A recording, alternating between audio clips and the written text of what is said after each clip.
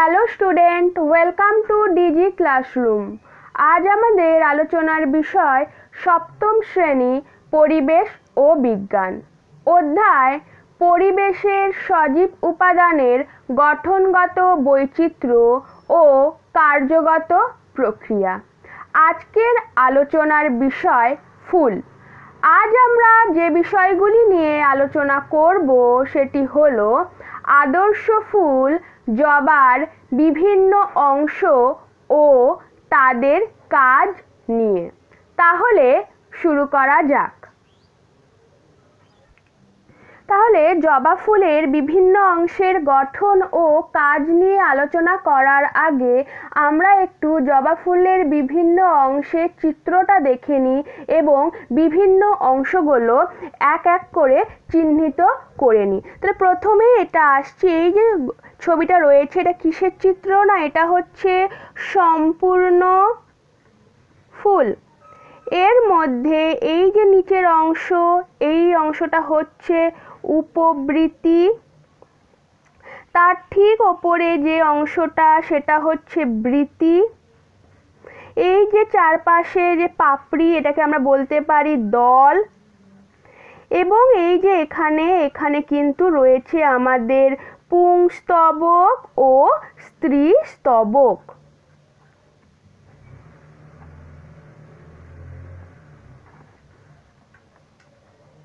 ঠিক আছে, তাহলে এরপরে প্রত্যেকটা অংশকে যদি আলাদা করা হয় তাহলে কিরকম দেখতে হবে দেখে নিই। প্রথমে এটা হচ্ছে আমাদের দলমণ্ডল।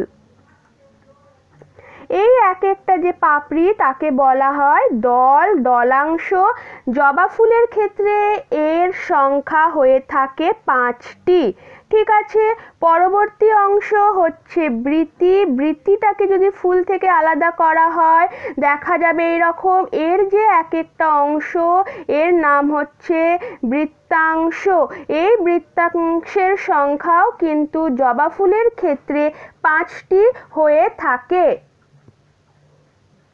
পরবর্তী যে ছবিটা তোমরা দেখতে পাচ্ছ, এক্ষেত্রে আমরা বলতে পারি পুংস্তবক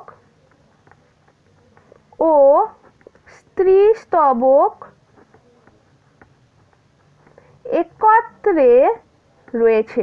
কি হয়, পুংস্তবকগুলো এই স্ত্রীস্তবকটাকে দুপাশ থেকে এরকম করে আটকে এই ভেতরে কিন্তু ধরে রাখে, তখন কিন্তু এরকম দেখতে হবে। কিন্তু যখন এটাকে হালকা করে কাটা হবে পুংস্তবকগুলো কিন্তু দুপাশে চলে যাবে, মাঝখান থেকে কিন্তু স্ত্রীস্তবকটা বেরিয়ে আসবে। এই যে এইখানে যে অংশ, এই অংশটাই হচ্ছে পুংকেশর।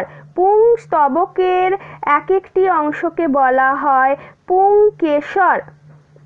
জবা ফুলের ক্ষেত্রে এই পুংকেশরের সংখ্যা অনেক হতে পারে এবং মাঝখানে যে অংশ দেখা যাচ্ছে এটাকে বলা হয়ে থাকে গর্ভকেশর।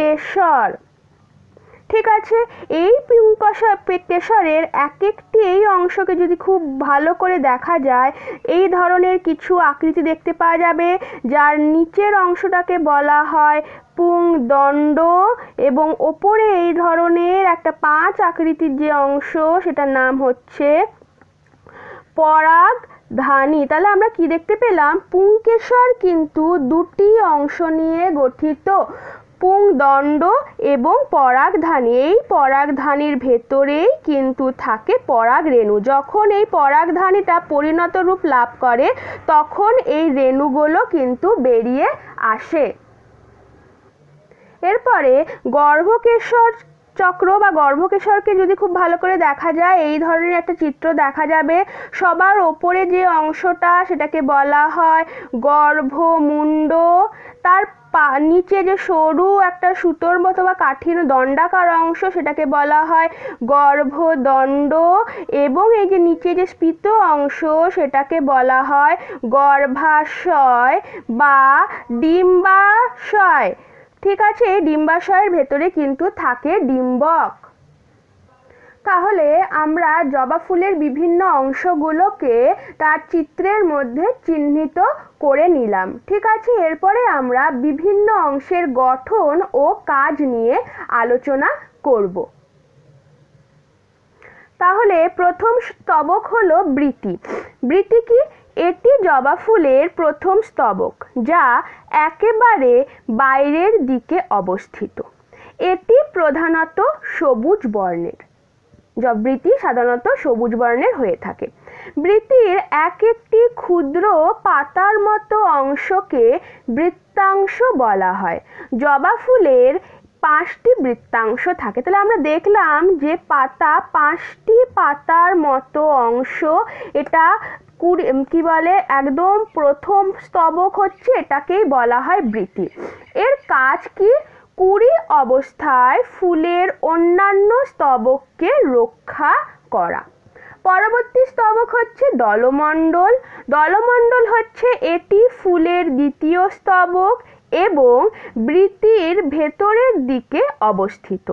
দলমণ্ডলের প্রত্যেকটি অংশকে দলাংশ বা পাপড়ি বলে। জবা ফুলের ক্ষেত্রে দলাংশের সংখ্যাও হয় 5টি। যে পাপড়িটা আমরা দেখলাম এটা লাল বর্ণের হয়ে থাকে এবং কিন্তু 5টি পাপড়িযুক্ত হয়। এর কাজ পুংস্তবক ও স্ত্রীস্তবককে রক্ষা করা এবং কীট পতঙ্গকে আকৃষ্ট করা। দলমণ্ডলের বিভিন্ন রঙের এবং গন্ধের কারণে কীট পতঙ্গ আকৃষ্ট হয়, যার ফলে ফুলের পরাগ মিলনে কিন্তু সাহায্য হয়। 3 নম্বর হচ্ছে পুংস্তবক। এটি ফুলের তৃতীয় স্তবক এবং দলমণ্ডলের ভেতরের দিকে অবস্থিত। পুংস্তবকের প্রতিটি অংশকে পুংকেশর বলে। প্রতিটি পুংকেশর 2টি অংশ নিয়ে গঠিত। 1 হচ্ছে পরাগধানী, 2 হচ্ছে পুংদণ্ড। আমরা দেখতে পেলাম পুংস্তবক যেটা আছে সেগুলো পুংকেশর, এবং এক একটি পুংকেশর দেখতে একটা পুংদণ্ড এবং একটা পরাগধানী নিয়ে তৈরি হয়, এবং এই পরাগধানীর ভেতরে কিন্তু তৈরি হয় পরাগ রেণু। কাজ কি? পরাগ রেণু উৎপন্ন করে বংশ বিস্তারে সাহায্য করা।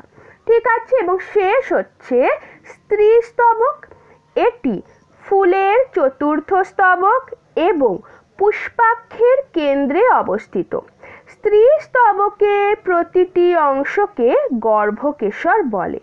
প্রতিটি গর্ভকেশর 3টি অংশ নিয়ে গঠিত হয়: গর্ভমুণ্ড, গর্ভদণ্ড ও গর্ভাশয় বা ডিম্বাশয়। তাহলে আমরা দেখতে পেয়েছি যে নিচের অংশটা একটু স্ফীত, তারপরে একটা সরু দণ্ড এবং তার মাথায় 5টি ছোট ছোট অংশ রয়েছে। এই ওপরের অংশটাকে বলা হয় গর্ভমুণ্ড, এই অংশটা হচ্ছে গর্ভদণ্ড এবং ঠিক নিচে স্ফীত অংশটা হচ্ছে গর্ভাশয় বা ডিম্বাশয়। এই গর্ভাশয়ের ভেতরে থাকে ডিম্বক। ঠিক আছে, এই গর্ভাশয় পরাগ রেণুর সাথে যখন যুক্ত হয়, পরাগ রেণু এই গর্ভমুণ্ডে পড়ে এবং সেটা গর্ভাশয়ে এসে যুক্ত হয়, এবং পরাগ মিলনের পরে এই গর্ভাশয় পরিণত হয়ে ফলে আস্তে আস্তে স্ফীত হয়ে ফল তৈরি করে, এবং তার ভেতরে যে ডিম্বক থাকে সেটা কিন্তু বীজ উৎপন্ন করে থাকে। তাহলে আমরা স্ত্রীস্তবকের কাজ কি বলতে পারি? ফল ও বীজ তৈরির সাহায্যে বংশবিস্তার করা। ঠিক আছে, তাহলে এগুলোই ছিল একটি আদর্শ ফুলের বিভিন্ন স্তবক, তাদের গঠন এবং তাদের কাজ। ঠিক আছে, আশা করি আজকের এই বিষয়টি তোমাদের ভালো লেগেছে এবং তোমরা বুঝতে পেরেছো। পরবর্তী অংশ আবার পরে আলোচনা করা হবে।